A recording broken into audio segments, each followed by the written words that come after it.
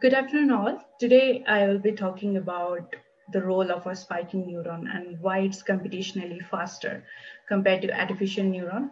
So, as a deep learning practitioner, I would say when we're training any kind of neural network model, it takes a lot of time. That means there might be some computation is happening inside the hidden layers or in our model that it takes longer time. And for that, we need to understand what exactly we're trying to achieve. We are somehow trying to replicate the human brain, isn't it? We are trying to replicate its functionality, and we're trying to understand how it's communicating, how it's doing some computationally challenged works in a fraction of seconds without even our prior knowledge, right? So we can pick any neural network model, more or less, we are replicating the brain only. Whether it's the identification, whether it's a classification, or it's a decision-making process. These are all inspired from human brain. So there is no doubt on these neural networks are built of human brain, right? So for that, if we are talking about to do the computation in a faster way and a very efficient manner, then we need to understand the role of single neuron. Because at the end of the day, when we're designing any neural network model, we are just trying to model these single neurons. So if you see here, the neurons in the hidden layer, it kind of provides the information, right? Like in the left-hand side, if you see the spiking activities, you can see that's how the neurons communicate. There are some input branches, those are called dendrites. There's a cell body over here that is called a soma. The axon then kind of a transition branch, which kind of helps to get some outputs. That is a synapses. Now, neurons communicate with each other through electrical spikes. You see, there are some spikes. These are the electrical spikes. That's how they communicate. And spikes could be entering to different branches at a very different time. And soma processes them and determines if the accumulation is greater than any internal voltage, then they kind of do some kind of spike. Well, you can think as of now in a simpler way that the spikes are nothing but language of neuron. Now, we need to understand what is the difference of an artificial neuron and a biological neuron, which is quite obvious, I would say. So if you see in figure A, this is one example of artificial neuron where we are providing some kind of inputs and we are adding or multiplying those input with weight, that is W0, W1, W2, and then we are summing up all over. And in the soma, all the computation is happening. We are adding some kind of bias. Then we are using an activation function so that our output will be in a certain range. And based on that, due to this activation, we are adding some kind of non-linearity to our artificial neuron. Otherwise, if you'll think, these are nothing but layer by layer multiplication and accumulation. So if you see in spiking neuron, that is also similar, but the difference would be you see there is 1, 1, 0, 1. These are nothing but the spike activities, right? So by contrast, the spiking neurons communicate through spike trains. It could be coded in a binary events like 0 and 1.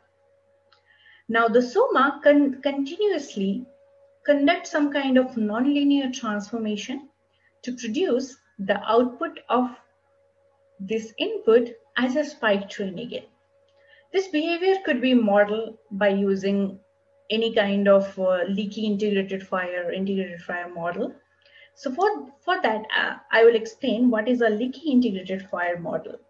But before that, we need to understand when exactly the membranes or how exactly we're getting the action potential from the biological neuron. So if you see the difference between ANN and SNN could be the spike patterns. Each spike neuron kind of experiences rich dynamic behaviors. More specifically, besides the information of back propagation or propagating in a spatial domain, the current state is tightly affected by the past history in a temporal domain. Therefore, SNNs usually have more temporal versatility with lower power precision. Now, before that, let me explain this figure. So here we are providing some input spike. Let's say it kind of raised till 0.05, then 0.1, sorry. And then it kind of suddenly goes down. Like it's a feature of a signal. When it's spiking, then again, it's kind of decreasing its potential, and it kind of goes to a refractory period. At that point, if we're not providing higher threshold, that point, the membrane will not activate. Now, the reason of understanding this spiking a small membrane potential is we are trying to model spiking neurons, right? So for that, we need to understand how this spiking activity is happening. So there will be a spiking input. Let's consider a higher threshold, something we're providing. It kind of spiked the membrane, cell membrane, and then it will go down to the refractory period. At that way, it's going to transfer each information from one node to other. So here what we saw, it's not dependent on continuous input which artificial neurons we try to provide. In artificial neural network, we are providing continuous input, but here the input will be in a time domain. And it is nothing but a spike. It could be 0 and 1. You see, we are only multiplying 0 and 1. And let's compare. We are multiplying 0.987 with 1.587, something like that. So in that case, we can clearly see that the multiplication of 0 and 1 could be computationally less challenging. And maybe that's the reason spiking neurons are more faster. Since a spike only fires when the membrane potential is exceeding a threshold, let's consider one simple example. When we're doing a linear regression, because I think all the models are kind of inspired from that, not precisely, but some regression problems, I would say. So in that case, we are trying to be closer to our predicted value, right? So we can think that when a value is getting closer to the predicted value, that could be one major action potential. And when it's reaching, the spiking neuron will activate faster. But when it's not near to the predicted value, it might not activate. And in that case, we are saving the power consumption and we're saving the computation. Now, let me explain. Since a spike only fires when the membrane potential or the signals exceeds a threshold, the entire spike signals are often sparse. And to compute this kind of activity, it could be an event-driven activity. So event-driven activity are more faster compared to giving continuous input, whether we don't know where we're getting the output or not. We're just providing input signals.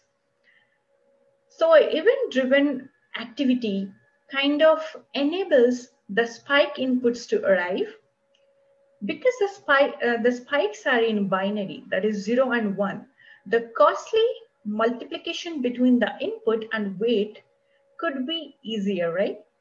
So for this reason, we can say that a spiking neural network could be more efficient with less power consumption compared to our artificial neurons with intensive computation. Thank you.